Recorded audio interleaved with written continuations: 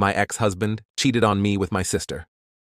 It's been 6 years since, and I just received an email from him.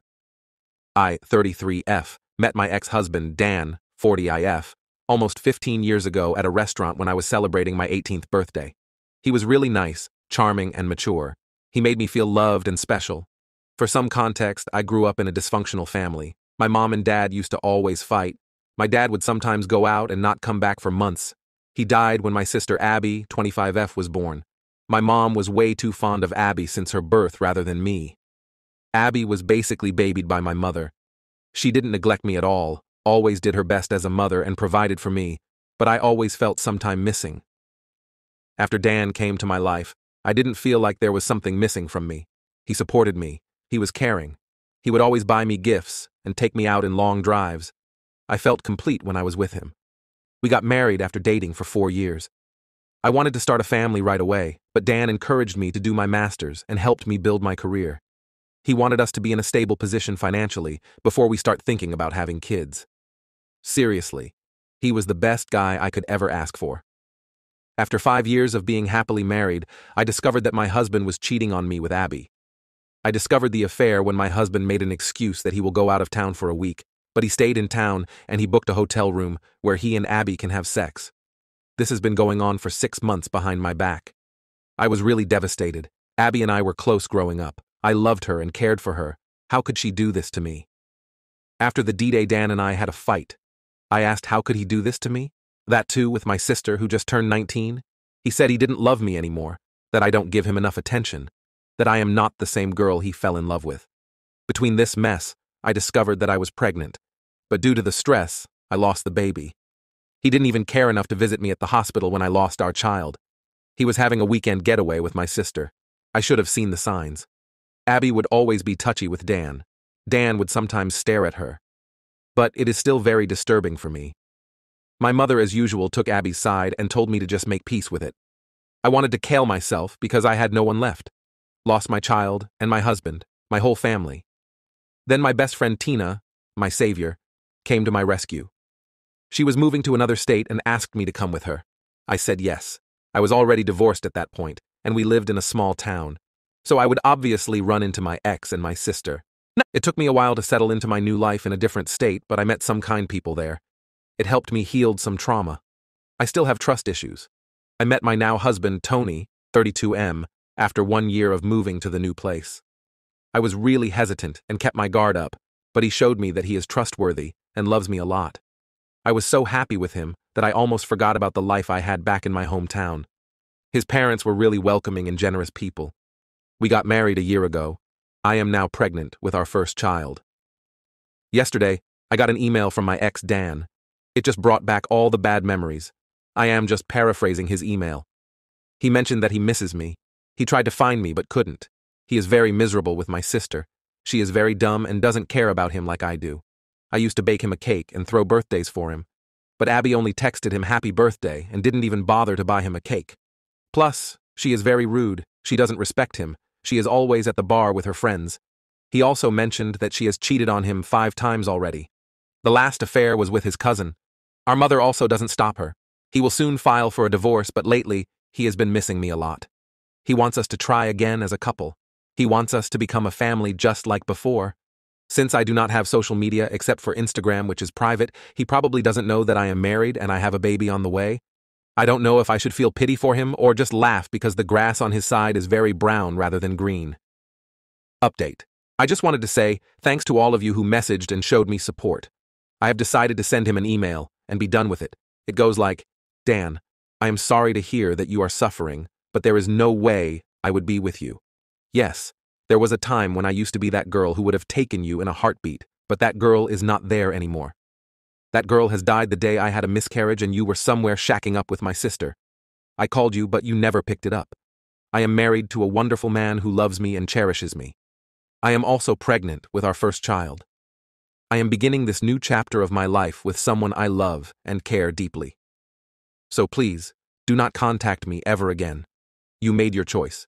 You chose my barely legal sister over me. I do not care if she cheats on you or she doesn't respect you. Someone like you don't deserve loyalty and respect anyways. I have left my old life in my old town. It will be best for you to move on and have some self-reflect on yourself. You are just a deeply insecure man who is getting old and thought having a young woman would be good by your side. Goodbye. Update 2. 3 March. A lot of you have been asking me what he replied. Well, he replied within an hour of me emailing him. He said that he was stupid enough to believe that I would still wait for him. And he said he would always wait for me because no matter what, I will always be his baby doll. I cringed hard. He used to call me that, but now it feels repulsive. I also got an email from my mom and my sister. My mom just congratulated me and was excited that she is going to be a grandmother. And my sister also did the same and said she will be the cool aunt. I cannot believe these people. They forgot how they treated me when I needed them, and moreover, betrayed me. I cried for a long time because I have been reading your comments. And it seems like me and my sister was groomed by that man. I feel so stupid. I know I shouldn't be mad at my sister, but she was old enough to know it's bad to have an affair with a married man. That too, someone who is your sister's husband. I blocked all of them. I am 5 months pregnant already. I don't need more stress.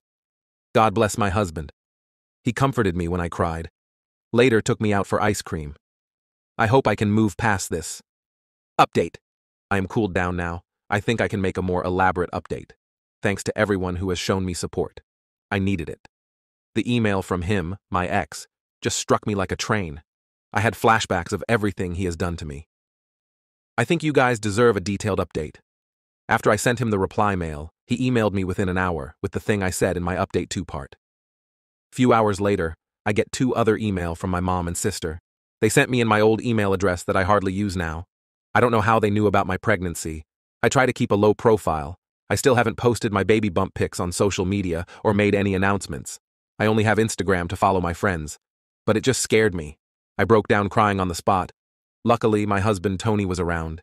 He held me and put me on the couch. He knows everything about me. I never hid anything from him.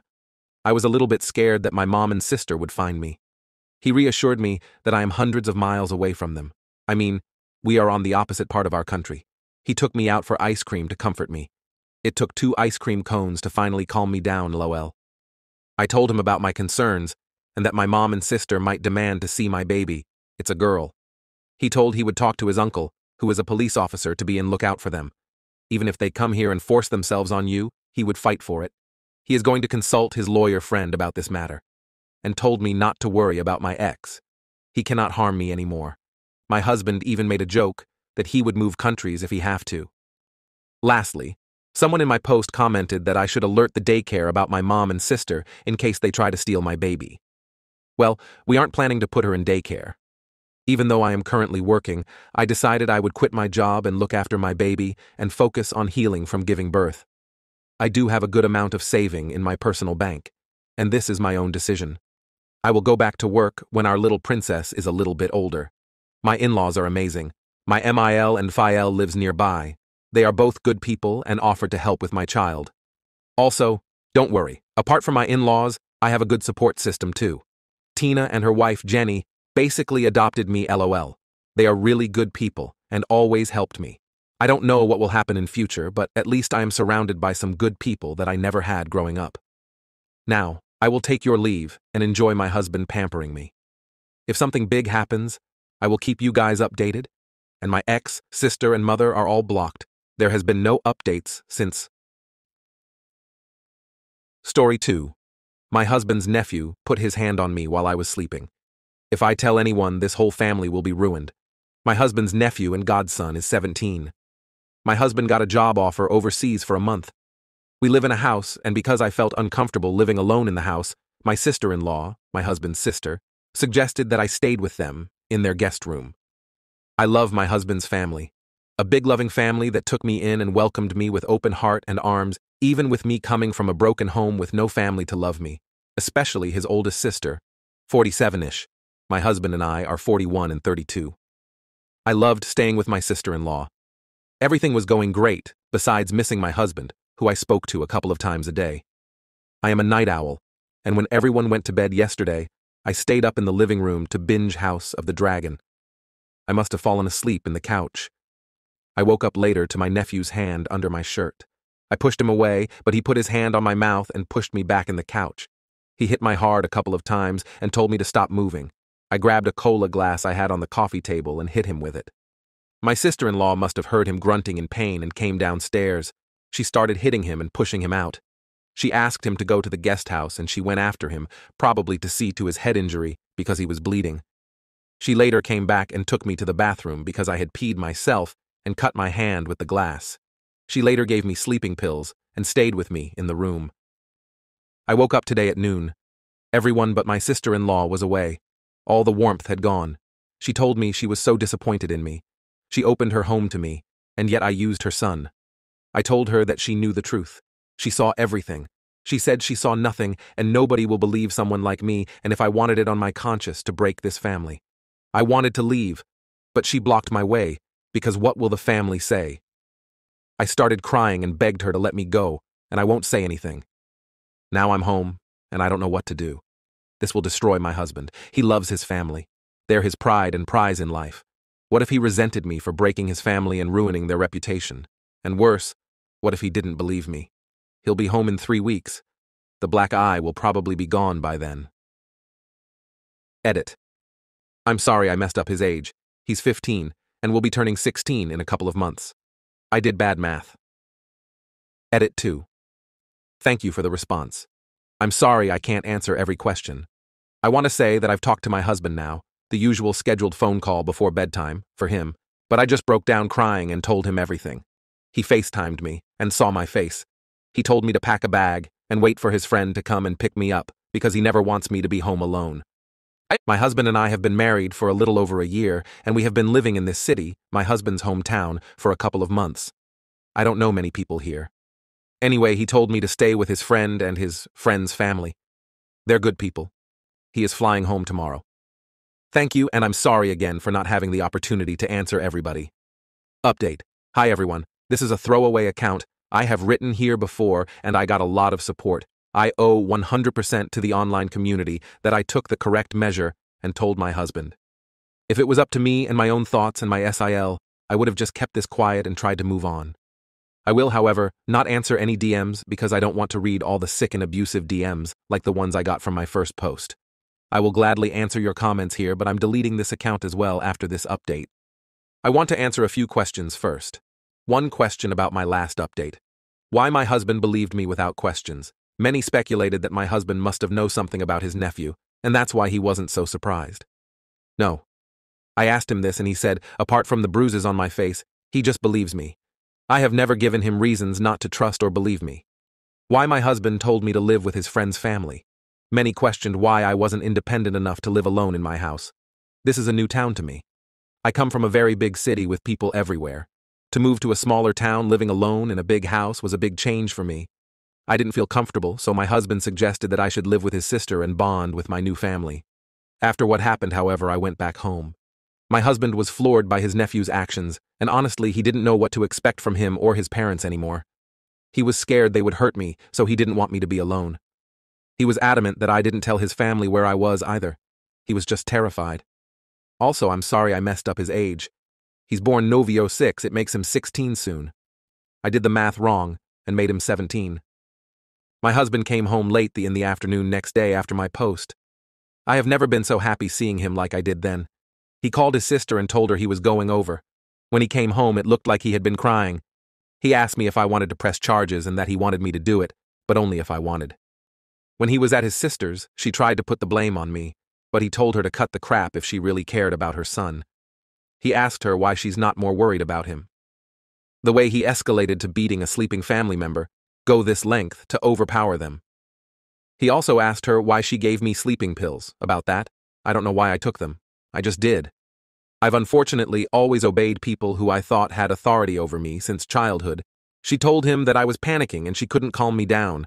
Anyway, she denied that her son ever done anything like this and that she still thought I came on to him. My husband talked to his nephew as well, and he was saddened to see that he wasn't sorry or affected at all. He didn't apologize even. He said he was trying to wake me up because the couch wasn't comfortable and I hit him. We have made a report. There's not much more I can do. I don't think it will lead to anything TBH, but I wanted it to be out there. My husband's brother called him to yell at him. They have already started with the smear campaign. My husband told them my side. I don't know who they will choose to believe. My husband has 6 siblings. We will have to see how this will unfold. His nephew is still a child, and my husband doesn't really want to hurt him. He thinks he needs help, but not the type his parents are offering. Enabling him. Also, he shared the sentiment that many of you have. This boy will do it again, and probably I wasn't his first. It pains him because he loves him very much. But he needs to tell people what he's capable of doing to protect their families. My husband has been quiet and distant these past couple of days. I didn't know what to do about it. I just felt immensely guilty. I didn't know if I dared to apologize to him and ask his forgiveness for ruining his relationship with his favorite sister and her family. When I finally had the courage to do it, he looked surprised at me. He cried and told me that he was the one who's sorry. He thought that he was finally giving me the big family that I dreamt of. I don't know anything about my family. And he hugged me. I cried in his arms. We don't know what will happen now. We have plans on moving back to the big city. I don't know what to do with my new job. I need to quit after a couple of months. I'm a preschool teacher, so it shouldn't be hard to find a new job or get my old job back. Thank you again. I don't think I will be making any more posts. I just want to heal and move on.